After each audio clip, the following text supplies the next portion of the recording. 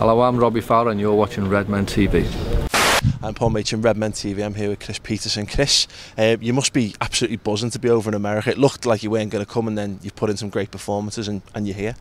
Yeah, it's been brilliant and I'm really enjoying myself. As I said, I can't really believe it, but all I have to do is now stay focused and really keep working hard and trying to keep performing.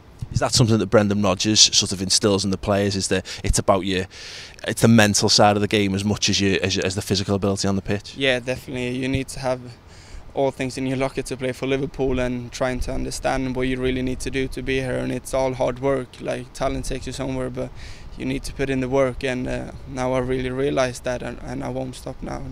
I mean, it's been noticeable in obviously the Brondby game. You got your goals against Preston as well. It's that work rate that you're putting in on the pitch. Is that something that you've always had, or is that something you've had to work on? No, I definitely not had it before. When I was younger, I played in a Sunday league team back in Sweden, and I was the guy just walking up there, you know, waiting for the ball and complaining if I didn't get the ball, you know. But now I'm a different person and a different footballer, and that's what Liverpool give you. That's why I choose to move over as a 16-year-old, because I wanted to learn everything what it takes to be a footballer, and I'm really trying to take everything on board that coach has been telling me through the years, and it's time to pay off. And I've been really appreciating everything that I've been given through the ranks here in Liverpool. What did it feel like to get those goals in pre-season?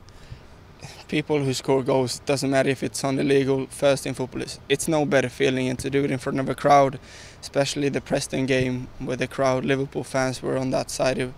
It's undescribable, you know, but it can't get any better, mate. Are you still rooming with Ryan McLaughlin? No, we used to live with each other, but now we got our own separate apartments, but we're still very good friends.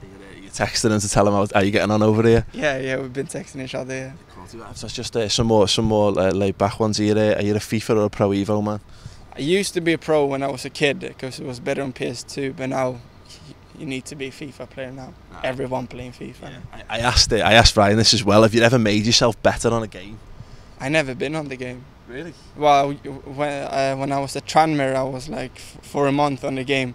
Then they took me off, so I never been there, to be honest. So did you ever put yourself in as a kid?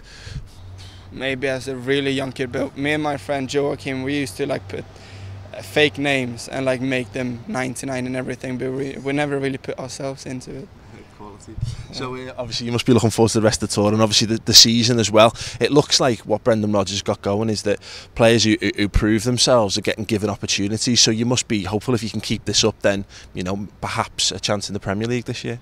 Yeah, that has to be the aim. I mean, aim as high as you can and work for that and like see where you land, but that has to be the aim, to play in the Premier League, and gives you motivation. He inspired the gaffer. He inspires you every day to really trying to go for that aim, and it's no reason to stop.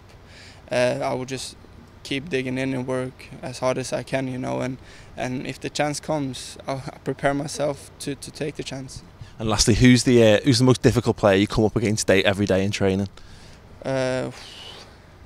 That's a very tough one. Martin Skrtel is a hard one. When he plays a strike, you know, he's always up there on your back heels and that. Doesn't do training. He does it. Is it 110% even in practice? To be honest, fair to everyone, that's like you can't do 90% in a training at Liverpool. It has to be 110%. Otherwise, you'll be told, you know, differently. So everyone knows that's why it is special to be here, because I will have that in the rest of my career, the mentality that you get at Liverpool, and it's something special. Perfect. Nice one, Kris, and good luck for the rest of the season, mate. Thank you very much. Been fantastic so far.